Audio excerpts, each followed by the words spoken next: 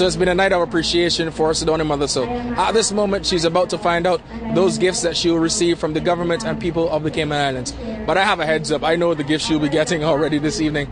She receives a Chevy Tahoe SUV from the government and people of the Cayman Islands, as well as a check for 5,000 CI dollars because of her accomplishment last week Monday in New Delhi, India, and winning the gold medal at the Commonwealth Games. The first Caymanian to win a Commonwealth Games gold medal. And joining me now is the Deputy Director of Sports, Mr. Collin Anglin, former athlete himself, but he's wearing both hats this evening. Collin, how do you feel about the turnout for Cydonie here this evening and the community support? I'm very proud of what's happening here. It's so good to see that we're actually showing such appreciation for an incredible achievement, you know, for Cydonie Mothersill, who's representing the Cayman Islands. She carried us so well on her back for so many years, and so this is incredible. It shows the power of sports, one of the very important aspects of building national pride, because when we have a Caymanian athlete that's out there and they're competing against the world, they're not only competing for themselves, they're carrying the Cayman Islands flag behind them. You're working in the Department of Sports now, Collin, and as the Deputy Director, what was your input in the gift selection for Cydonie?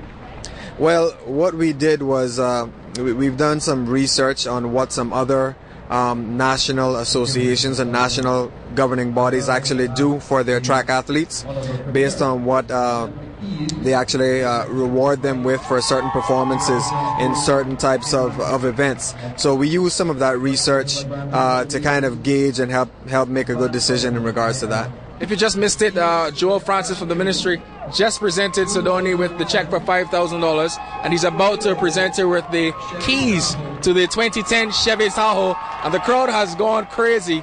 Cydonie Mothersill, the entire appreciation here for her, how much she's deserved this. Collin, as a former athlete as yourself, you know the toil Cydonie has. You've known her for many years. How do you feel about what she's achieved?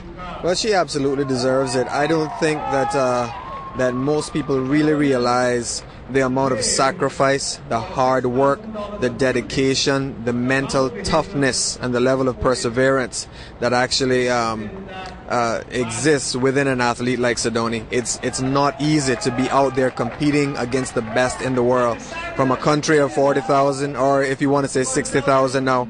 Compare that to the percentage of what we represent in the world. That is an incredible accomplishment. So she absolutely deserves every bit of it. And it's still only a small token when you look at how much painstaking effort, sacrifice, putting your body to the limits, stretching it beyond capacity. She absolutely deserves it. With songs of the world's greatest in the background, Cydonie Mothersill receiving her keys and her check after her fantastic achievement at the Commonwealth Games in New Delhi, India. Thanks so much for joining us here, Collin Anglin, and we move on in this evening's Sportscast. Cydonie is about to make a speech here, and we'll bring you some more of that later on at Cayman 27 tonight. But moving on, some cricket news. There's a new man at the helm of West Indies cricket, and it's not Chris Gayle. His name is Darren Sammy, the St. Lucian all-rounder. He's taken over from the Jamaican all-rounder, or batsman, Chris Gayle. And Sammy will lead the West Indies team to Sri Lanka in a few weeks' time. Sammy became the first St. Lucian to play Test cricket. Now he'll lead the West Indies team. Let's take a quick look at the team heading over to Sri Lanka, led by Sammy and his assistant. Vice captain is Brendan Nash Gill. The team's without Ramnaresh Sarawat, the veteran batsman. He's not been selected, but there's a look at the team. Adrian Barat, Carlton Ball Jr., Sulman Ben, Darren Bravo, Dwayne Bravo, Shiv Chandapal, Nilon Pascal, Kimar Roach, Andrew Russell, Shane Shillingford, the spinner, Devon Smith, Devon Thomas. So that's a look at the West Indies team heading over to Sri Lanka. And I'll leave you here from the Hero Square this evening, where Cydonie Mothersill has just received the keys to a new 2010 Chevy Tahoe and $5,000 for her achievement last week Monday in New Delhi, India.